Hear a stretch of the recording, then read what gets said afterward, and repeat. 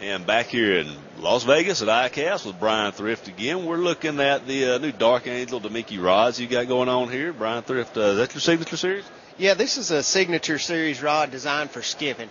I mean, I'm known for fishing docks, skipping jigs, just anything you're going to try to get somewhere nobody else is fishing. You're skipping down laydowns, skipping under bushes, but mostly docks, pontoon boats, and that's what this rod's been designed for. As you can see, it's a signature series. It's got my name on it.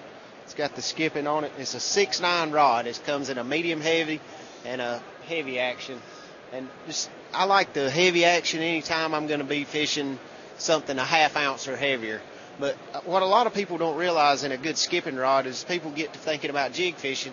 They want, you got to have a 7.5 foot flipping stick, something with some power. That is the total opposite of what you want in a skipping rod.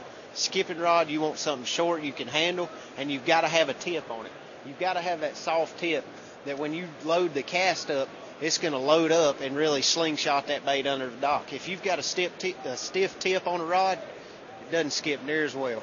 That's the key that a lot of people hadn't figured out yet on skipping, and that's what this rod's designed for. And I'm sure you also designed it to handle the appropriate size line. What kind of line are you going to, if we go out here and start skipping docks here in the summertime, what material, what weight, what kind of line are you going to use? I use trilene fluorocarbon, 100% trilene fluorocarbon. And as a general rule, if I'm throwing a half ounce jig, I'm going to be using 20-pound line because the bigger line handles the bigger baits better. And when you start dropping the size of the weight of your baits, you want to go to a lighter line. Like if I go to a 1/4 or 3/8 ounce jig, I'm going to drop down to 15 or 17-pound line. And just that, the smaller diameter really lets it come off the reel and skip better with that lighter weight where you can still really, and then that's where the rod tip, what I'm talking about. I mean, if you try to skip a 1/4 ounce bait on a 7-foot heavy action rod, you can't do nothing with it. Backlash City. Backlash City. You take a short rod that's got a good fast tip on it, that's got some bend you can load up, you can skip it just like a half ounce bait. Killer deal, killer. Those are awesome looking rods, and can you give us an idea of the price point on these?